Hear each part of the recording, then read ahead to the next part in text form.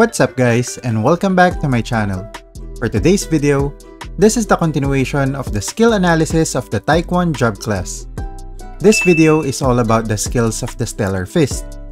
If you haven't seen the video that I posted yesterday about the Star Monarch skills, check out the link in the description below. But before we start the video, do you have problems AFK grinding in ROX? Do you always worry that you may overcharge or the battery of your phone, tablet, or laptop may overheat? Do you worry about your electricity bill when grinding using your personal computer that is running for days non-stop? Or do you encounter intermittent connection from your internet service provider, which disconnects your character when AFK grinding? Well, if that is the case, then UgPhone can solve all of your problems. UgPhone is a cloud phone that runs independently in the cloud, and it does not consume the memory or battery of your physical device. Even if you close the UgPhone app, your game will still continue to run in the cloud, which makes this the perfect phone for AFK grinding for 24 hours, 7 days a week non-stop. Nice. You can also run multiple instances of UgPhone in one account, which allows you to play and grind multiple games simultaneously. As you can see, my Shura and Royal Guard are AFK grinding at the same time. UgPhone is available in Google Play for Android, App Store for iOS, Windows Store for PC, and you can also use a web browser to run UgPhone. So if you want to try out UgPhone, you can use my link shown in the description below.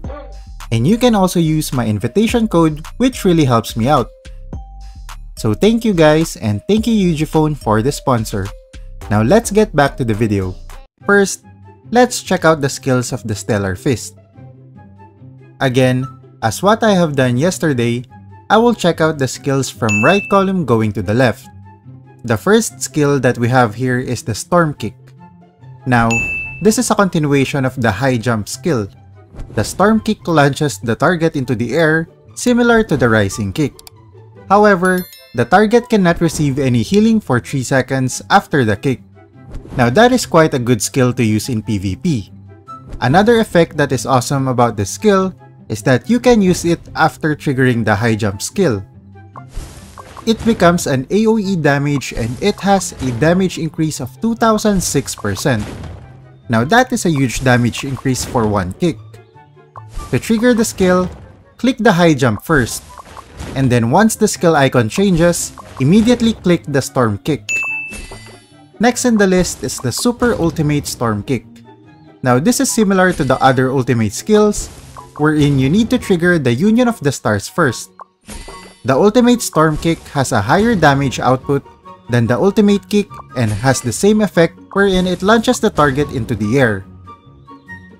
The main difference between the normal and the Ultimate Storm Kick is that when you pair this up with the high jump skill, instead of launching the targets up, it now becomes an area knockback damage skill. And let me tell you this, the skill animation is again so well done. Moving on to the middle column of the skill tree, let's first take a look at the passive skill named Friends of Stellar Fist. Now this is again a party buff skill which gives the other party members a shield for 2 seconds. What's really good about this skill is the debuff removal for all party members and debuff immunity, which is also included in the 2-second duration.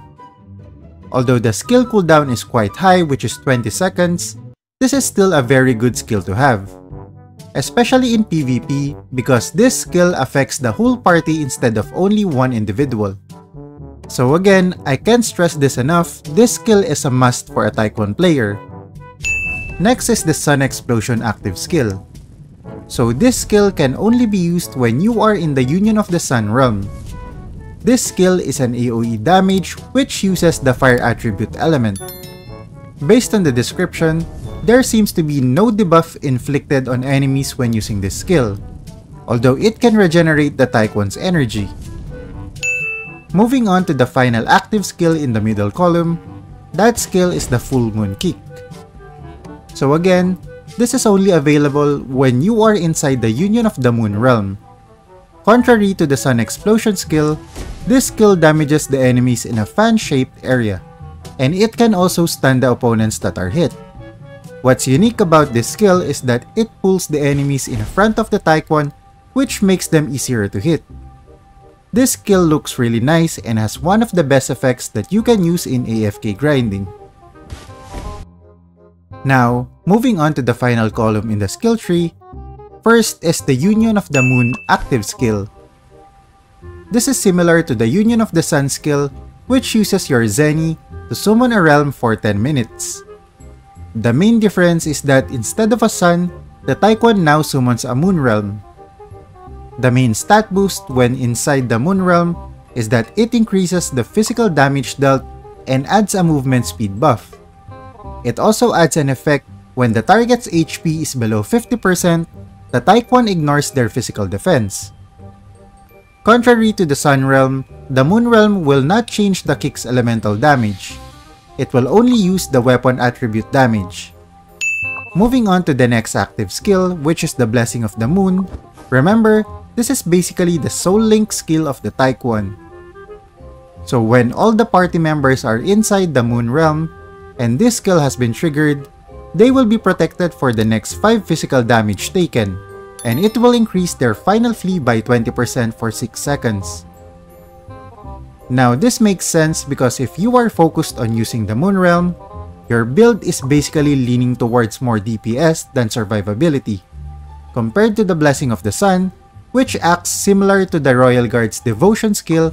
I think the Taekwon should have more survivability if you are using the Sun realm. Onto the passive skills, the first one is the Anger of the Moon. So this skill is a buff which deals an additional damage on your opponents. When you are fighting a boss, instead of dealing true damage, you will have a boost of 250% on the weapon attribute physical damage. However, there is a risk when using this skill, because if a Taekwon's HP is below 20%, they will immediately die in battle. So make sure that you are always checking your character's HP when using this skill. For the last passive skill, which is the Warmth of the Moon, all the enemies inside the Moon realm will receive a Moonlight stack which reduces their defense for 6 seconds. Basically, you need to get these passive skills because it greatly enhances your fighting capability when inside the Moon realm. And those are the skills of the Stellar Fist.